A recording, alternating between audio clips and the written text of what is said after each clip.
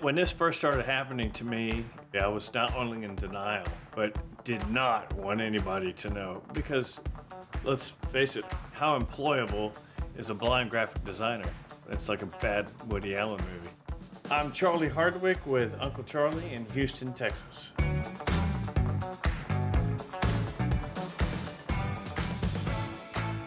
When I got out of art school, I went straight into a design job at a small corporation called CMA, and we did food package design.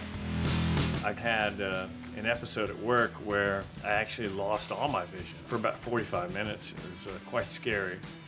And then over a period of years, it started to deteriorate to the point where I became legally blind.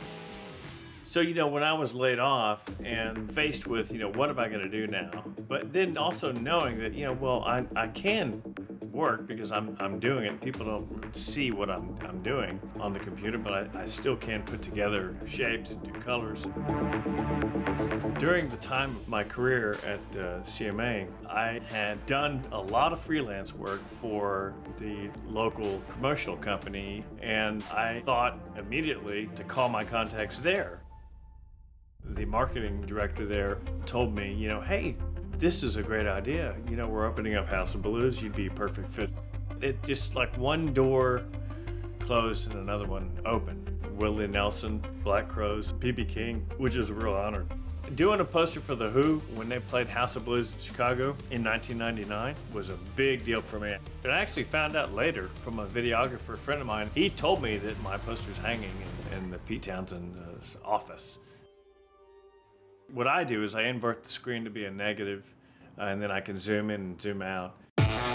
When you're looking at the screen as a negative, the colors aren't true. The colors aren't what they really are because they're reversed.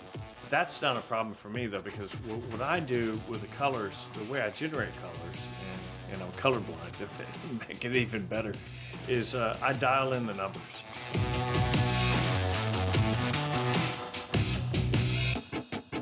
Uncle Charlie is a graphic design shop, if you will, just run by me, one-man operation. And I do a lot of design work for the music industry in the form of event posters, but then also do a lot of fine art prints, and other kind of promotional items. Once I got the graphic design kind of the business rolling, I started to branch out really under the prodding of a friend who was on the board at the Bayou City Arts Festival.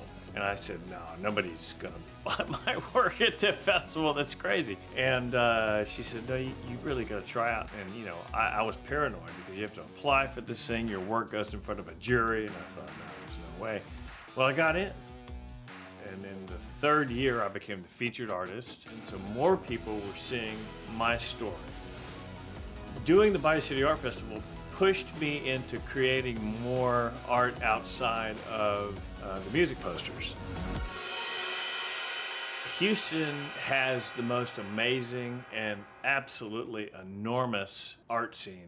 The studio that I am in is the Hardy and Nance Studios in downtown. It's a very unique place. We've got about 30 artists. There's photographers, there's painters, mixed media people. It's great to be in this community of so many creative people. There's a lot of things I want to try and do to where I'm helping other visually impaired people, getting this message out to people, let them know that you can overcome whatever challenge you have in life. I think we're meant to be here to have fun and to be happy.